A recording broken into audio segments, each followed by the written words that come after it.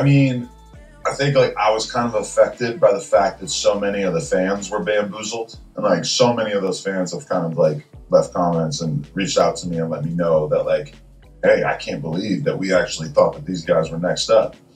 And yeah, I don't know, that shit got to me for a while where I was like, oh my God, like, I don't know, for a while I started to actually believe that I was the problem. Okay. And now I realize that that is absolutely not the truth and that they in fact were the problem and that they in fact made the bad decisions and stuff. I mean, the only real thing that you could give me in terms of like what I did wrong was just that I didn't those of them as much as I possibly should have. You know, I thought that they would just like long-term understand that like how much I had done for them and that they wouldn't do the exact kind of thing that they did. And I was let down to see that, but you know. All right. On the bright side, though, I kind of see what you say about AD maybe not being a good creator. But T Rell, I think, is dope. Even though I know you too. He's falling off rapidly because it's all word salad. You know, like when you see him next to somebody who actually knows how to podcast. Like I remember seeing a bunch of clips from when Van Lathan went on their podcast. He's great, dude.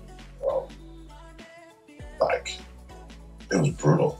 Yeah, it was like a alien civilization just being met by like a superior being. And it was just so like in that moment I was just like, oh bro, like you are not cut out for this. Like this is like that Van Lathan thing more than anything else just really convinced me like, oh shit, like you are ass. Like you are not going anywhere. And I feel like in a way he kind of almost gets that now. What? No, I mean I can see, like, I know when Rory went to the thing with you guys, I was like very taken aback by how little research they seem to have done. Oh yeah, but that's their whole thing.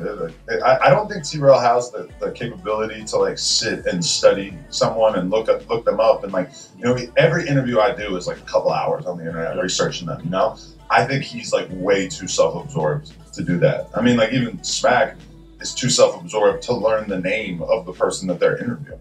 Okay. Like he recently interviewed somebody that I interviewed. And like, while my interview was obviously superior, Smack couldn't remember his name like 5 different times in the interview from like, you know, everybody's posting this shit in the Reddit. So, I mean, you know, it's T Rell more than anybody who's ever podcasted needed the propping up of something like No Jumper, you know? What does the propping up of No Jumper mean? What does that look like? Like, what do you do to put these people in successful positions? I think you like put somebody like them in the arena with somebody who really knows how to podcast. If you allow me to kind of like guide you through that process, that's going to like really cover up a lot of the flaws that are now incredibly obvious to their fan base.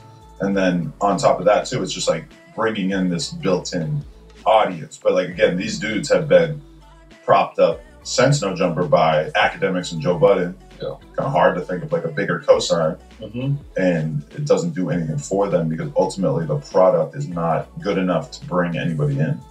Yeah, I do feel like, I know when Joe started talking to me on Twitter Spaces and Joe started talking about me on the podcast, I kind of got fearful because I felt like being under the radar is where you really can work. But then when people draw that, you think the cosign is going to be big enough. But yeah, no, I understand what you mean. It seemed like there was a very coordinated attempt to prop up both of them after that whole breakup. This is going to be the last clip because this is already showing that this full interview is going to be full of shots and bombs at every direction. Overall, Danny from the Stop did a great job at getting Adam to admit that he was really hurt and messed up when AD and T Rell left No Jumper. From the way that Adam was conducting himself and his channel, it was easy for us to assume that he was hurt by them leaving.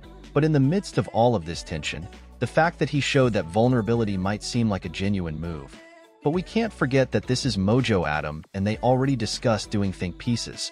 Seems like they thought of a way to bait AD and T Rell into responding to Adam, so he can reveal those texts from AD. That will be very damaging to his brand of standing on business.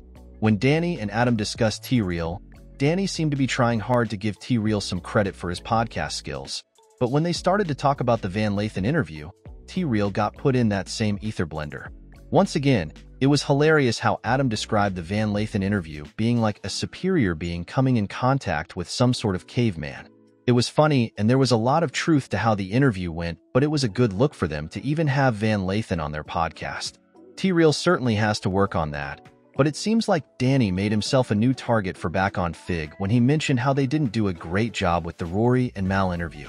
Something to pay attention to in the future. But what do you think about Danny being scared since Joe Budden exposed who he was to the public? This interview showed a new side of Danny from the stop, and I'm looking forward to seeing more interviews and the normal content. For now, hope you all enjoyed, and don't forget, every day you wake up is like receiving a winning lottery ticket. Don't forget to smile when you're cashing out. Keep up with the phenomenal comments, likes, subscribes, and shares. Peace.